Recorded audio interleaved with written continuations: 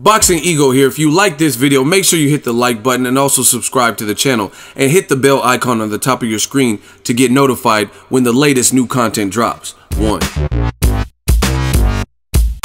Deontay Wilder stops King Kong in New York. Luis Ortiz, 10th round. Stay tuned. What up, Fight World? It's your boy Ego, and I'm back with some more boxing. Make sure you smash the like button. Also, subscribe to the channel for the latest and greatest in boxing. If you want to become part of the gang notification gang, please hit that bell icon. Shout out to the super chats. I've been going live, and y'all been holding it down. The Venmo donations, the Patreon family, and the we still working, right? Great fight. Shout out to Al Heyman. Thank you, Al Heyman. Steven Espinoza, Showtime, CBS. Deontay Wilder versus Luis Ortiz. Now, I did a live stream immediately after the fight.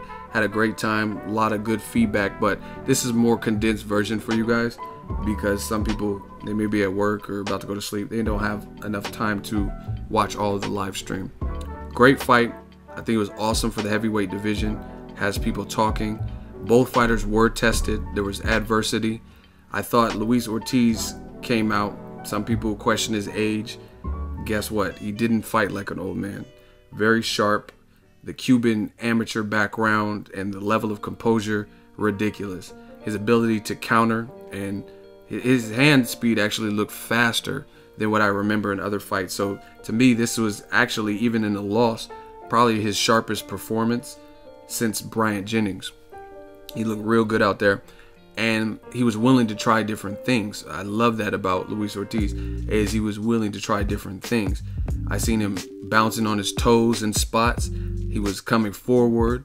And one thing you got to give him a lot of credit for, even under duress, even though Wilder has this power, he was still trying to land home run counters and trying to catch Wilder, right?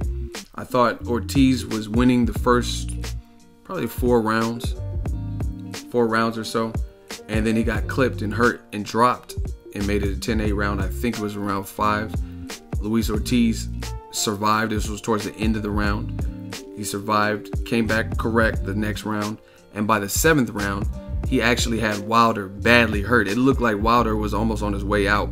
Body language wasn't looking good. The taller Wilder was looking kind of wilted and it didn't look like he had energy to kind of keep himself up, different things of that nature. And Wilder showed and proved people wrong because he had mad heart right there. You know what I mean? He showed, and this is what I said on Twitter, just who wants it? How bad do you want it? How bad do you want to retain Sophia, the WBC belt? And he showed just that in the 7th round. So that was one of probably his best moments. Not that he was hurt, but that he was hurt. And he dealt with the adversity like a true champion. Great stuff. And as a boxing fan just watching it, if you were rooting for Wilder or you were pulling for him or you picked him on your fight prediction or you have a prediction league, that was an oh shit moment where you're like, not looking good for Deontay Wilder. Maybe he will lose this one. Because the other thing is Luis Ortiz started jumping on him, which is another reason you got to give Ortiz credit. He was trying to go for the kill. And you got to give Wilder credit because he had to deal with the onslaught. Luis Ortiz, after he already hurt Wilder, I think with the right hook, he jumped on him, and he was landing a couple of good punches after that point. So just intense stuff, kind of similar to Joshua Klitschko, except there was different styles. Man, fuck the fans, the drunk fans in the crowd that were booing in round 3. I hate stuff like that because you're booing because the fight that particular second is not having this crazy explosive action. These guys respect each other, no matter the shit talk before and Wilder, oh, I'm gonna knock him out in 3, and Ortiz saying he ain't fought no, whatever. They respected each other. It was very evident in them early rounds, so no one's trying to get knocked out. Wilder was saying this guy's a boogeyman and I gotta put him away, and Luis Ortiz was like, I'm gonna expose Wilder, I'm gonna put him away. So the fight has to build up and the guys are filling each other out. It's not gonna be sustained action. That's what happens when guys don't have skill. You know what I mean? When they're just fighting off fumes and heart, and they don't really have skill, but they have punching power or volume. But these guys, it was a high-speed chess match. So, but by the 4th, 5th round or whatever, it started to open up more action. Like I said, Luis got hurt first, but then he bounced back strongly. 2 rounds later, he hurt his man, had Wilder on bad legs. Man, it's just a great fight. The fight came to an end in the 10th round. Wilder regrouped. He composed himself, and he clearly has power, because he hit Luis Ortiz with something, and Luis Ortiz dropped, and he knew it, and he knew this was his opportunity. And I said this in the live stream that I did earlier today. If you got a guy like Luis Ortiz, you got to be careful. If you get him hurt, get him the fuck out of there as soon as you can. You know what I'm saying? If you could do it safely, you got to, because he's that good. And he has power, and he has heart, and everything else that he showed. So if you don't get him out of there, then it's just bad. And Wilder knew he was probably down on the scorecards, or possibly down on the scorecards. Even though he had a 10-8 round, some people might have had round 7 for him, for Luis Ortiz, a 10-8 round, because he was badly hurt. The only thing that happened is he didn't drop. That's the only real difference. But he was visibly shook, or shook up or whatever. So anyway, Wilder, being a good finisher, he just put it on Luis Ortiz. Had Luis Ortiz hurt, backpedaling, spilling over in the 10th round. He fell into the ropes, got hit with a nasty uppercut, and he was done. People saying premature stoppage, stop it. The ref was waving him off, and he never even looked up at the ref. You go watch the replay. You know what I mean? He never even looked up. He was done. He was exasperated. He gave everything he could, and he was in there with the monstrous puncher. Wilder made America proud, American champion. Luis Ortiz made Cuba proud by putting up a valiant, spirited effort. And it was just a great heavyweight fight. The type of fights that hopefully people watch, and even if they're not diehard boxing fans, they say, that's the type of fight I want to see again. Or what's next? I want to see Wilder versus Joshua. I heard he's good too. So again, shout out to Showtime. They're murdering HBO. I didn't really even hear people talking about Kovalev's fight, and it was in the same city on the same night.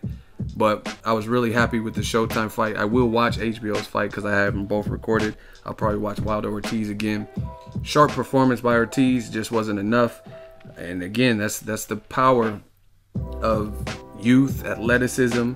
Wilder did start opening up with his jab, and that power, I told you, he got that Wakanda vibranium power. And when you got a guy with that type of power, it's never over for him. As long as he don't get knocked out himself, he's a threat. You know what I mean? And to me, this was just a great, this was almost better than Deontay Wilder blowing Luis Ortiz out.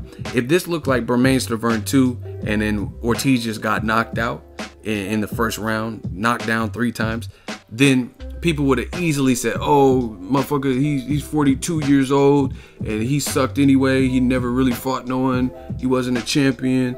But Luis Ortiz showing what he brings to the table and troubling Wilder, this was the best potential outcome for Wilder, because people had questions on his chin.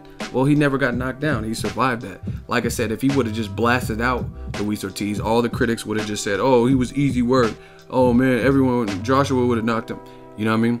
But the fact that that's more impressive, that he did put up a fit. He didn't come to lay down. You know what I'm saying? This, my friends, is real boxing. And this also goes against what Abel Sanchez said. And I'm going to keep talking about it. You don't like it, don't watch my videos. Abel Sanchez said black fighters fight in a style that is unpleasant, unpleasing to casuals or boxing fans.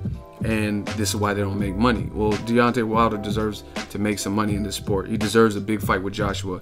And what Abel said was proven false just in this fight alone, because the black fighter won impressively. He won in a fashion that has people talking because of the action, because of the knockout. You know what I'm saying? Crazy stuff. It was a great fight. Like I said, I have nothing bad to say about Luis Ortiz.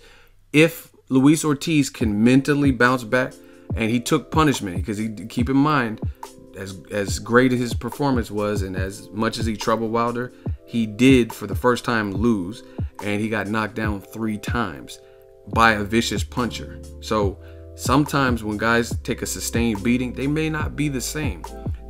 And I'm telling you, Wilder's power, I had questions about it when he was fighting on HBO. I seen him knock out this black dude, and it was like, dude fell in the ropes. But I was like, to this day, I've never seen that black dude again.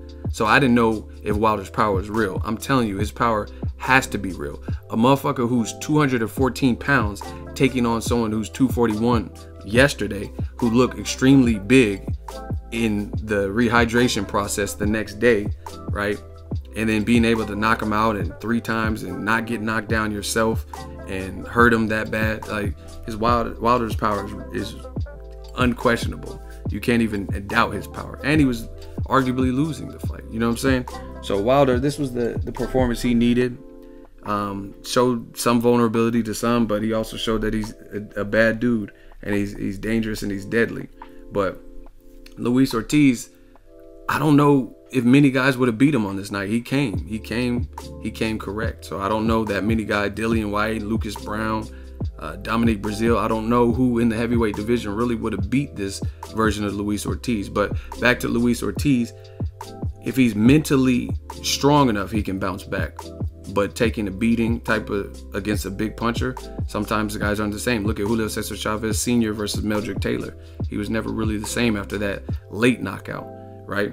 You look at even Bermane Stiverne. He was a champion, fought Wilder, never got knocked down, and then his very next, in the fight with Wilder, he never officially got knocked down. His next fight, he fought Derek Rossi and got knocked down but won. And then he took time off, and then he got knocked out in 1 round by Wilder.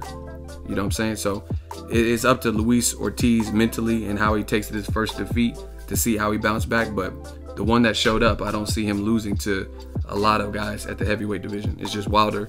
He just has the right combination: power, athleticism, height, speed. Great fight. Let me know your thoughts. Drop it in the comment section. Make sure you smash the like button as always. Hate, comment, and subscribe. Till next video's egos. So if you enjoyed this video and want more content like this on the channel, you can show your appreciation by going to the PayPal donate button or the YouTube support button. And you can donate any amount that you feel is equivalent to the value of this video. Much more to come. Thank you guys for your support. Boxing Ego, the future of boxing.